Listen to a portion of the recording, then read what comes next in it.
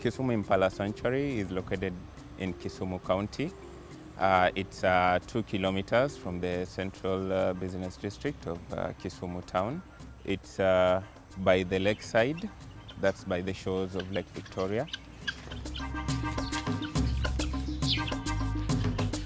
It acts as a homage to wildlife. It's either from problem animal control or from human-wildlife conflict. So we bring them here and give them a home.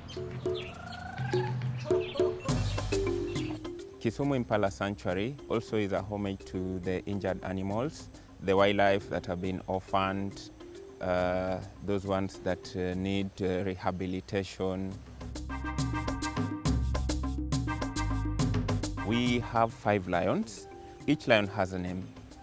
Yeah, for instance, the two, we have Lawrence and Katerina. Those are the youngest within the sanctuary. And the unique thing about the lions here is that they are well fed. And not only the lions, and also the other wildlife that we have within the sanctuary. We have a leopard, we have an ostrich, we have a buffalo, we have 2 warthogs, guinea fowls, a baboon, a black monkey, we have Patas monkey, and also we have a hyena, and also the birds. And for the free-ranging animals, or the free-roaming animals, we have a few zebras, quite a number of impalas.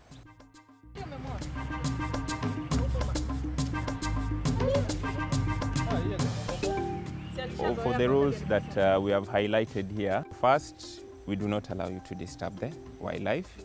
Second, no littering within the sanctuary. And also, we do not allow feeding of these particular animals within this facility.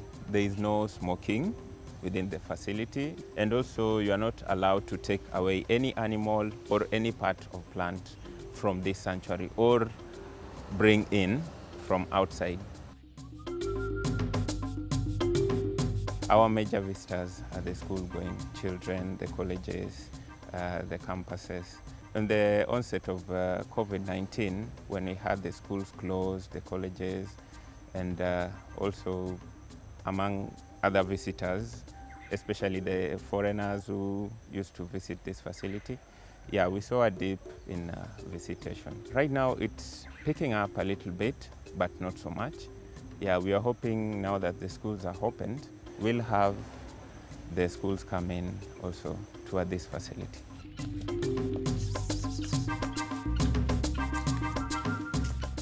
Our charges for Kisumu Impala Sanctuary, adult citizen is 200 shillings, child citizen 3 years and above up to 18, the charge is only 100 shillings.